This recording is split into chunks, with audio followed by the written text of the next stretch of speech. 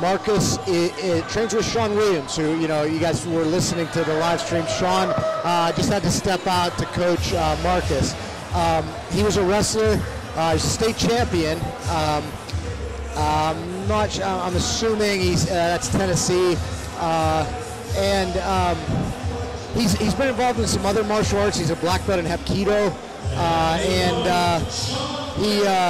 He's competing here at blue belt.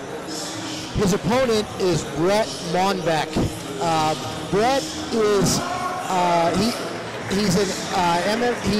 trains at Bobcat MMA under Gary Hashman and Butch Hiles. He started in MMA and catch wrestling, and he's since been really fallen in love with jiu-jitsu. Yeah, you know what? Catch wrestling, for me, I love catch wrestling. I think it's very basic jiu-jitsu, but they have great submissions.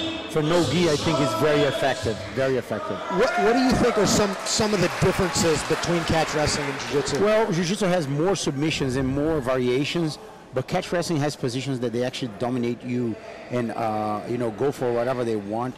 Like awkward situations that people don't expect, they do that, you know? Yeah. The first one that called my attention in catch wrestling was, remember Rico Chaparelli? Like, he was a great wrestler. Yeah. But when he wrestled, he looks like a jiu-jitsu guy, you know? Yeah. That's why people didn't know, but he was doing that already. Josh Barnett is a catch wrestler too, you know? Those guys are tough. And Josh has been pretty successful in jiu-jitsu. I remember when he won No-Gi Worlds. Yeah, exactly. And competed. Looks like the action's near the edge of the mat here. We have some specific rules in this event for the edge of the mat. If they go out of bounds in a dynamic position, not so much where they're at now in a half guard. They'll reset. We would try to reset it in a half guard. But if it's a dynamic position, we'd probably reset them neutral. The referee should reset them neutral. If they go out of bounds with a submission, they get a warning. And if they get one more of those, they lose. So, you know, whether they're trying to flee or not, if they go out of bounds in a submission, they only get one more of those, and then the match is over, and the person who was in the submission loses. Okay. So that's some of our out of bound rules. He's trying to pass the half guard.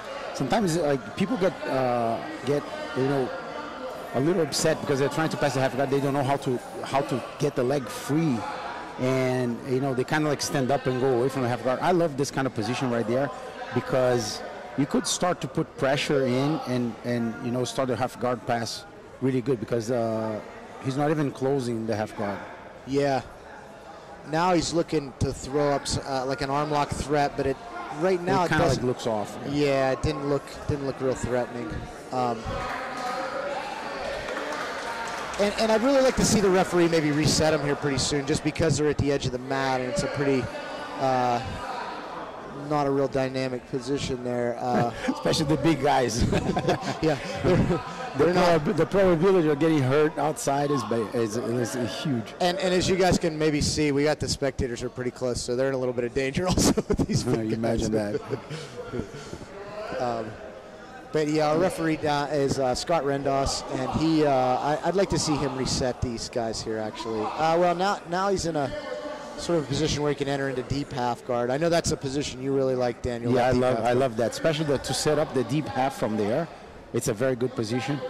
Not everybody do that. Like now they're doing a lot of lockdowns, a lot of you know, electric chairs. I still love the deep half guard. It's really effective for both gi and no gi. And I at the Pura Vida camp this past year, you did kind of like a section on that deep half guard, and I'll tell you, like, I've seen you teach that before, but just it kind of clicked more for me, and I've been using it a lot more because of us practicing it at that that jiu-jitsu camp. I call the old man jiu-jitsu. What happened is that type of guard you can do forever. It doesn't matter if you're out of shape. It doesn't matter you know, how heavy you are, how old you are. Everybody that gets into that game, to that half guard, you can really give trouble to anyone. That's why I love that game. One of the things, you see how flat he is on the half guard. That's one of the things that I don't like it. If you let the person control your upper body, it's very hard for you to use the deep half guard game because your head is stuck. Your head needs to get free. So you always, if your intention is to get the deep half, don't let the person control your upper body. Bottom line. Yeah, it looks like he does have really good upper body control. But again, they're right at the edge of the mat. I'd love to see Scott reset him here.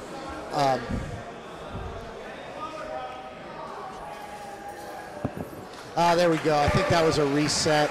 Let's see what. I believe that was just a positional reset. Looks like they're going to go back to the half guard. In the middle, yeah. Yeah, and that was the right call. He probably should have done that, a little earlier.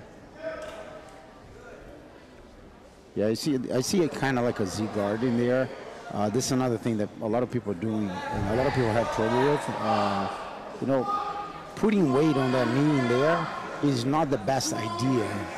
It looks like putting weight is the best idea, but then you realize that person can push you anytime they want and create space. It's better to get in and try to get your knee free before you pass. Looks like he's getting back to that upper body control position that we talked about before. And I don't know about that strategy on the bottom. It looked like he went after an arm a little bit. Maybe it was more of a yeah, he has an outside lockdown where there's not that many options in there. Yeah. But just hold the person from passing your guard. And remember, this is a sub only, so there's not a big penalty for if he gets his guard pass. But I think these big guys they don't want to be inside control, understandably. But and there he got the back. probability of submission is big if that happens.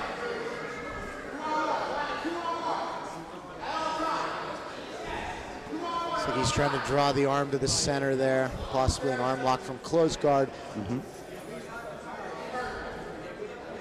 It's hard to adjust positions, in big guys. Like really, really tough to do it.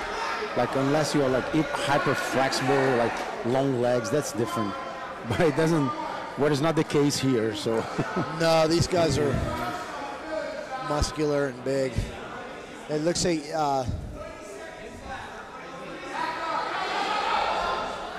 Oh, that was a so Sean. I misspoke at the beginning. That's Sean Barrett is the top opponent, and he just hit a really nice sweep right to the mount position, and now he's looking for an arm lock.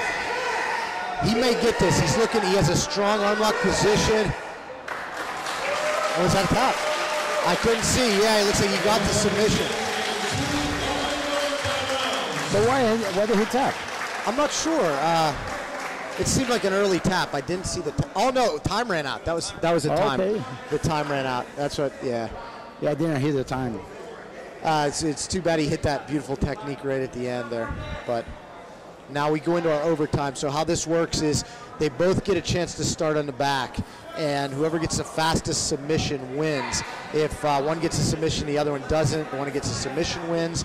If no one gets a submission. We go into our second overtime period, which is our only point scoring period that we have in this event. One of my black belts had that combat jiu-jitsu. One of my black belts participated on it.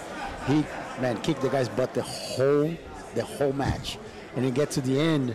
You start on the back, and he tapped faster than the other guy, and he lost. He was devastated. Well, the EBI also, the way they do that's a little different than what we do here, just because they have a thing where you can win by just escaping the fastest. And yeah, I'm sorry. It was not combat jiu-jitsu. It was the EBI combat. Yes. Yeah, the rules. The combat. It's the same. Yeah, it's the same, same rules. But I think that.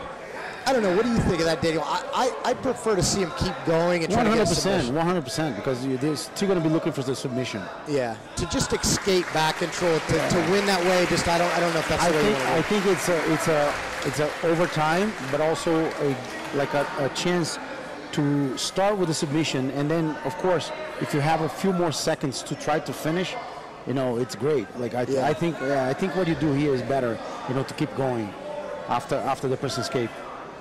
Looks like Sean's got a pretty solid. He has a gable grip. I love that grip, especially for MMA guys. Instead of going real naked choke, to hold like palm to palm. Yeah, that's the thing to do. It's harder with the gloves too to get the classic, right? 100%. But also the real naked choke is easier to defend than the palm to palm choke. Oh, that was a nice transition right to an arm lock. He got it. Oh, he got it. Wow, that was the win. So Sean Barrett gets an arm lock in our overtime period.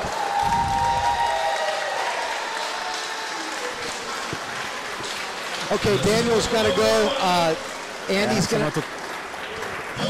Daniel's going to coach, and Andy's going to take over for him. So.